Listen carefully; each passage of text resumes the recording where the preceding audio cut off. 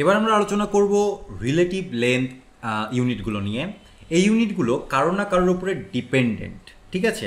যেমন সবার প্রথমে রয়েছে ইএম, তারপরে রয়েছে ইএক্স, সিএইচ, তারপরে রেম, ভিডাব্লিউ, ভিএইচ, ভিমিন, ভিম্যাক্স, পার্সেন্টেজ।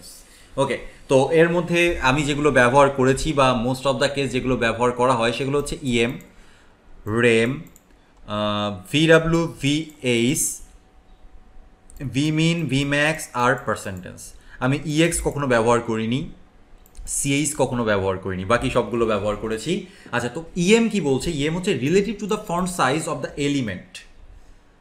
আমরা যেই এলিমেন্ট নিয়ে কাজ করছি সেই এলিমেন্টের ফন্ট সাইজের ওপরে নির্ভর করছে। সেই এলিমেন্টের ফন্ট সাইজ দেখা যাচ্ছে যে 10 পিক্সেল, ঠিক আছে? আপনি বললেন 1 ইএম, তার মানে কত দাঁড়ালো? ফন্ট সাইজ যে দাঁড়ালো, মানে আপনার পুরো সাইজটা যে দাঁড়ালো 10 পিক্সেল। এই যে এখানে বলে দেওয়া হচ্ছে প্যারাগ্রাফের ফন্ট সাইজ কত? 16 পিক্সেল। ওকে, কোন প্যারাগ্রাফ? প্রত্যেকটা প্যারাগ্রাফের। লাইন হাইট কত দেওয়া হচ্ছে?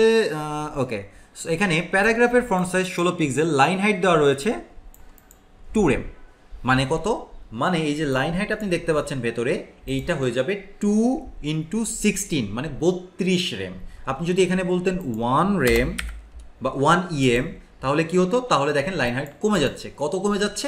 16 পিক্সেল কমে যাচ্ছে। তাহলে আমার প্যারাগ্রাফ হচ্ছে আমার মেন এলিমেন্ট, এবং এই এলিমেন্টের সাপেক্ষে আমি ইএম করতে পারছি, ইএমটা বসাচ্ছি। 1 বললে আমার এলিমেন্টের ফন্ট সাইজ যা তাই, যদি আমি বলি 2 তার মানে 2 গুণ, যদি বলি 3 তাহলে 3 গুণ ইএম। আর রেমটা হচ্ছে মজার, রেমের কাছে একটু চাই, কারণ ইএম আসলে রেম চলে আসে। রেম হচ্ছে আপনি আপনার পুরো ওয়েবসাইটে একটা ফন্ট সাইজ সেট করবেন, সেই ফন্ট সাইজের উপর ভিত্তি করে আপনার সাইজটা নির্ধারণ করা হবে। ওটা তো আগেরটা তো গেল নির্দিষ্ট এলিমেন্টের ক্ষেত্রে, একটা ডিভের ক্ষেত্রে ইএম একরকম, আর একটা ডিভের ক্ষেত্রে ইএম আর এক রকম হইতে পারে, আর একটা H1 এর ক্ষেত্রে ইএম আর এক রকম হইতে পারে। কিন্তু রেমের ক্ষেত্রে আপনি একবার আপনার ওয়েবসাইটে বডিতে গিয়ে বলে দিবেন যে আমার ডিফল্ট ফন্ট সাইজ হচ্ছে 16 পিক্সেল। এবার তুমি বাকি হিসাব করে নাও এই 16 পিক্সেলের ওপর ভিত্তি করে। তো খেয়াল করেন এখানে বডিতে বলা হয়েছে ফন্ট সাইজ 16 পিক্সেল। এবার আপনি ফন্ট সাইজ, ডিভের ফন্ট সাইজ দিলেন 2 রেম, তাহলে ডিভের ফন্ট সাইজ কত হয়ে গেল? 32 পিক্সেল। আপনি যদি বলতেন ডিভের ফন্ট সাইজ হবে 4 রেম, এটা হয়ে যেত কত? 64 পিক্সেল। আপনি সিএসএস ভিউয়ারদের দেখতে পারেন যে এখানে যদি আমি হোভার করি, আই ফ্রেমে আসলে চলবে না আই গেস, না এটা আই ফ্রেমের উপরে চলছে, তো আই ফ্রেমের উপরে আই ডোন্ট থিঙ্ক যে আই ফ্রেমের উপরে সুন্দরভাবে চলবে। ওকে, হোয়াট এভার, নো প্রবলেম। কিন্তু আমরা ফন্ট সাইজ দেখে তো বুঝতে পারছি যে আসলে আমার ফন্ট সাইজটা কত বড় হচ্ছে। এটা ডিপেন্ড করছে কার উপরে? 16, মানে এই ডিভের ওপরে না। আপনার ডিভের ফন্ট সাইজ 4 রেম, তো কি যাই আসে? ডিভের হ্যাঁ, ডিভের 4 রেমটা আসতেছে হচ্ছে আমার এই বডি থেকে। আমি ভাবছিলাম যে এর আবার আলাদা কোনো সাইজ করা আছে। সো যদি 2 রেম বলেন তাহলে এটা হয়ে যাবে 32 পিক্সেল। তার মানে রেম আর এম এর মধ্যে বেসিক পার্থক্য হচ্ছে রেম ডিপেন্ড করে ডিফল্ট ফন্ট সাইজের ওপরে, আর এম ডিপেন্ড করে আমার এক্সিস্টিং এলিমেন্টের ফন্ট সাইজের ওপরে। দুইটাই খুবই গুরুত্বপূর্ণ, তবে মোস্ট অফ দ্য কেস আমরা রেম ব্যবহার করে থাকি। CH relative to with of 0 উইথের কাছাকাছি, relative to the x height of the current font. X আমি কখনো ব্যবহার করিনি, আমি সঠিকভাবে বলতেও পারছি না, আমার প্রয়োজনও হয় না কখনো। আচ্ছা, কি বলছে? Font size 1 EX, font size of the div element is set to 30 pixel. The span element inside the div element has a font size of 1x. মানে ও আচ্ছা, 30 pixel font size, স্প্যানের font size 1x। আচ্ছা, 1x তো একদমই ছোট হয়ে গেছে। Span কত হবে? Relative to the x height of the current font, rarely used, এটা খুব বেশি ব্যবহার করা হয় না, সো এটা বোঝার জন্য মাথা খাটায়ও লাভ নেই। আর relative to with of the জিরোর যে উইথ সেটার উপর ডিপেন্ড করছে I guess. Font size 3 CH, border 1 pixel, solid black. Okay, 2 CH এ কতটুকু আসবে? একদমই ছোট। 1 CH একদম ছোট। ওকে, সো 10 CH ইয়া বড়, জিরোর থেকে একটু, মানে রিলেটিভ টু উইথ অফ 0, মানে আপনার এই যে 0 এর যে উইথ সেটা হচ্ছে প্রায় 1 CH এর কাছাকাছি।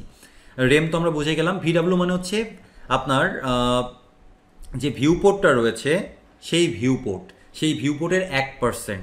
আপনার পুরো মনিটর যতটুকু ভিজুয়াল এরিয়া পুরো মনিটর বলতে আসলে আপনার ওয়েবসাইট যতটুকু ভিজুয়াল এরিয়া আছে সেই ততটুকু হচ্ছে আপনার 1% ভিউ পোর্ট। আপনি যদি বলেন ভিউ পোর্ট 100%, তার মানে আপনার ফুল মনিটর। আপনি যদি বলেন ভিডাব্লিউ 100%, মানে আপনার এই ভিজুয়াল মনিটরের যতটুকু দেখা যাচ্ছে তার উইডথের 100% সবটুকু নিয়ে নিবে। আর যদি আপনি বলেন ভিএইচ 100%, তার মানে আপনার মনিটরে যতটুকু দেখা যাচ্ছে তার 100% হাইটটা নিয়ে নিবে। ভিডাব্লিউ মানে with, visual with, R VH মানে হচ্ছে ভিজুয়াল বা ভিউপোর্ট হাইট। ভি মিন মানে হচ্ছে relative to 1% viewport smaller dimension, মানে এটা মিনিমাম অ্যামাউন্টটা নিবে এই ভিডাব্লিউ আর ভিএইচ এর, আর ভি ম্যাক্সটা হচ্ছে ম্যাক্সিমাম অ্যামাউন্টটা নিবে। আর পার্সেন্টেজটা তো সব থেকে বেশি ব্যবহার করা হয়। ফর এক্সাম্পল পার্সেন্টেজটা একটু বোঝার চেষ্টা করি। পার্সেন্টেজটা খুবই গুরুত্বপূর্ণ। যেমন আমার এই ডিভের সাইজ দেওয়া রয়েছে 150%, ঠিক আছে? কার ওপরে? বডির ফন্টের ওপরে। বডির ফন্ট কত দেওয়া রয়েছে? 16 পিক্সেল। তার 150% কত হয়? 24 পিক্সেল। তাই এই জন্য এই ফন্টটা হবে হচ্ছে 24 পিক্সেল। যদি আমার এখানে দেওয়া থাকতো 250%, তাহলে হতো প্রায় 30 পিক্সেল হচ্ছে ফন্ট হতো। মানে এটা কারোর না কারোর সাপেক্ষে গিয়ে পার্সেন্টেজটা হিসাব করবে। এক্ষেত্রে মনে রাখতে হবে প্যারেন্ট এলিমেন্টের একটা নির্দিষ্ট সাইজ যদি না থাকে তাহলে পার্সেন্টেজ কাজ করতে পারবে না। এক্ষেত্রে ডিভ সঠিকভাবে কাজ করতে পারছে জাস্ট বিকজ এর প্যারেন্টের সাইজটা, প্যারেন্টের ফন্ট সাইজ বা প্যারেন্টের ওয়েট বা হাইট বা যেটা নিয়ে আপনি কাজ করছেন সেটা ডিফাইন করা আছে, এই জন্য সে পারছে। যদি আমার বডিতে কোনো ফন্ট সাইজ দেওয়া না থাকতো তাহলে কিন্তু এ সঠিকভাবে কাজ করতে পারতো না। তাও পারছে জাস্ট বিকজ আমাদের ব্রাউজার ডিফল্টভাবে একটা সাইজ প্রোভাইড করে। আমার কি বলে, ডিফল্টভাবে আমার বডিকে একটা সাইজ প্রোভাইড করে, যে সাইজটা হচ্ছে 16 পিক্সেল। তো যদি আমি এখানে 16 পিক্সেল বাদ দিয়ে 10 পিক্সেল করে দিতাম তাহলে আমার ফন্ট সাইজ অনেক ছোট হয়ে যেত। কারণ 10 পিক্সেলের 250 পিক্সেল মানে হচ্ছে 25 পিক্সেল। তো এখানে 25 পিক্সেল একটা ফন্ট আসছে। সো পার্সেন্টেজ, রেম, এই দুইটা খুবই গুরুত্বপূর্ণ। ভিডাব্লিউ ভিএইচ মাঝে সাঝে গুরুত্বপূর্ণ, মাঝে সাঝে বলতে কিছু কিছু জায়গায় ব্যবহার করা হয়, তবে মোস্ট অফ দ্য ইউনিট হিসাবে ব্যবহার করা হয় পার্সেন্টেজ এবং রেম।